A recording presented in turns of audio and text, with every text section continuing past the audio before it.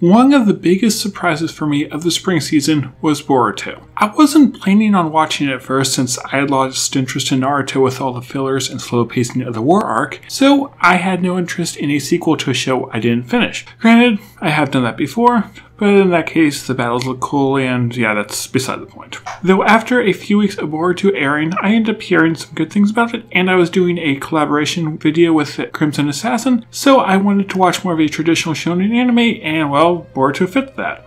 And after a couple episodes, I found that I really liked Boruto, and it was cool seeing how the world had changed over the years since Naruto, and I did like the more down-to-earth adventures and mysteries, which was just refreshing to see compared to them blowing up every mountain with a jutsu. And then there was definitely some nostalgia as well because I watched Naruto so much when I was in high school. I also like the character Boruto. Yes, he is a bit annoying at times, but he was still an idealist that wanted to do good. The strong parallels that made the characters of Naruto interesting are here as well, especially with three of the main characters at the end of the first arc and all the connections with them and their parents. And I think my favorite part of the show is the relationship between Naruto and Boruto, especially because of how the strain in the relationship is so much because of Naruto following his very noble dream. And while not every episode is super exciting, I'm still enjoying the more filler-ish episodes since they flesh out the side characters that normally can't be given the focus. So, am I saying that Boruto is a great anime that everyone should go watch right now? Not really. And I could list off all the downsides like a critical reviewer would, but those downsides aren't important. Yes, Boruto and Naruto have flaws. Major ones even. And I won't blame anyone who doesn't like these shows because of these flaws. But for the fans of these shows, the flaws just don't really matter. Either the fans are able to look past them and instead just focus on the parts they do enjoy, or they just don't notice the flaws at all. And either of these reasons are fine and valid. There seems to be a certain mindset among some in the anime community that hold that there is an objective standard that a good anime must meet, and anything that would deviate from that standard is wrong. But such a mindset ignores that everyone is different and everyone has different tastes in media. If someone manages the impossible task of breaking their taste into a simple mathematical formula, it would only apply to them. There are some shows that are pretty much universally held to be good or bad, but there are always exceptions to these. Most shows are in the middle between good and bad depending on who you talk to, and even the few that seem to be universally praised or hated, you'll find people who disagree with the majority here. And yes, most of the time I do generally agree with the community about if a show is good or bad, but again, always exceptions. It seems that everyone praises Ergo Proxy as a great and unique series, but I just found it to be boring. Conversely, most of the anime community hates Myogia, or they see it as a comedy, but I end up finding it enjoyable as a serious story. And I'm not saying that all these people who are different from me are necessarily wrong, but the things that might make them think a show is great or bad are not universal standards. We all have our own biases that shape our taste, and these can come from a number of different things. This could be experiences that we have had when we were younger, or maybe our personalities, or just our worldviews, and all these things can cause us to prefer one thing to another. There are some that claim that analytical content should try to look past all these biases and understand how storytelling would be without those, but this really is an impossible task. Take comedy, for example. I find jokes about absent-minded people really funny because, well, I can be an absent-minded person myself. Like how when I was writing the script, I was really getting into it, got excited about it, and then looked down and realized that the store was nearly closed and I had to go get something that day. Yeah, that actually happened. On the other side of comedy, there are things that I just do not find funny. For example, jokes about religion because I'm a religious person myself. Not to say other people won't think they're good jokes, it's just not something I enjoy. A couple recent examples of where some certain jokes really hit me would be Angel Beats, where there are a couple lines in there about computers and programming, and because I'm a computer programmer, I just found these to be really funny. Or one case with Hyperdimensional Neptune, talking about a compiler in the opening, and that was just awesome, even though that's probably a reference that most people do not fully understand. Granted, I don't either. And people often say that comedy is subjective, but so is every genre, really.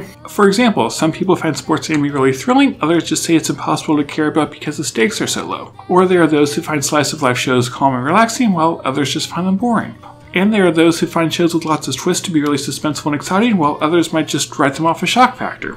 And it's not like either one of these perspectives is necessarily right, and yeah, I could go on for pretty much every genre of anime here. And even if it wasn't impossible to separate the objective quality of a work from someone's own biases, I don't think this is something that should be done, or at least I don't think that's something I want to do with my content.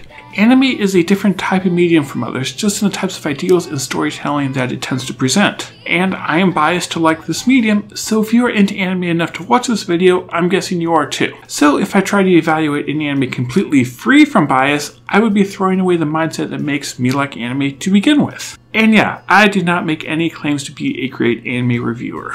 I do not have the analytical ability to really get into shows like Digibro or Pedantic Romantic, and I don't have the same creative mindset to bring my videos to life like people like Giga do. But there is one thing I can do better than them, and that is because it is something that only I can do, and that is to give my own perspective on anime. Because they give their perspectives, I give mine. And because of this, I can highlight the things that I find cool or interesting. Maybe this is an entire show that I think is overlooked and I want to talk about, or maybe it's just a certain aspect or a trend that I want to explore and get into. And because of this, I'm able to present videos that no one else can, at least not quite in the same way. So, when you come to my channel, you'll get thoughts about anime from a guy who likes shonen anime, epic stories, and absurd comedy. And if you don't share at least some of my tastes and biases, this channel probably isn't for you. And again, that's okay. I can think of one person I know who would prefer to watch anime about boring samurai drinking boring tea than watching anime about inspirational superheroes and seeing them save the world. So he's probably not one of my frequent viewers, and again, that's fine. I'm not trying to please him or really anyone with my views, though you could probably guess that from my most recent videos praising shows that did not get much critical acclaim. And well, I don't even try pleasing my viewers in all the videos I make, since I'm making a video about Boruto despite it being last in my Twitter poll. But I make videos that I find interesting, and this is an idea I've had in the works for a while, so yeah, here it is. And don't worry, I have lots of thoughts about Angel Beats too, which I will try to figure out how to put into words at some point, hopefully before too long. Oh, and Neptune's a cool show too, kind of fun, but yeah, not much to say. So yeah, I guess this is a very roundabout way to say people should like what they like. This is only entertainment after all, and if you're being entertained by it, then, well, that's a good thing. Don't worry about what others like or don't like because, well, you're not them. There are some shows that I like that hardly anyone else does, and that's fine. I like it, and I don't care what they think. And in the cases where I do like something that not many people do, I really do like talking about it to present where I'm coming from.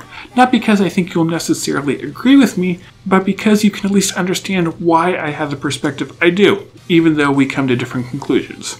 And I do really think you should be open to different things, not just go by just what someone says. So expand your horizons, give sports anime a try even if you don't like sports in real life. Try some older anime instead of just watching seasonal shows, or just dip your toe into the weird parts of anime.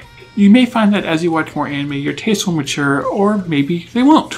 You might find that you still like long-running shonen like Naruto and Bleach, and that's completely okay. I've completed over 200 anime, and have found that there is a lot to like about all different genres, but I still have a soft spot in my heart for shows like Boruto.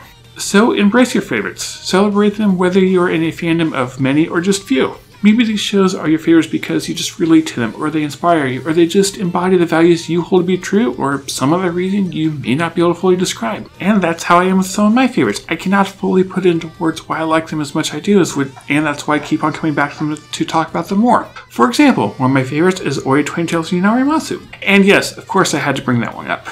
I have been rewatching it lately with Mighty Pie, and I love it now as much as I did the first time through. Episode 8 has specifically stood out to me in a way that I'm not even sure the creators originally intended, but because it connected with me in such a way, that made it even more of a favorite. And, surprisingly enough, the episode fits this topic quite well. So, I will end this video by letting the second greatest philosopher of anime, Tailred, sum up my points. Just replace her talk about literature with that of anime, and I think you'll find that it fits perfectly. Don't give me that real literature crap! You're not the one who gets to decide that! It's up to the people who live on this planet, and we don't care what you think. As long as our literature is entertaining and enriching, it doesn't matter what form it takes.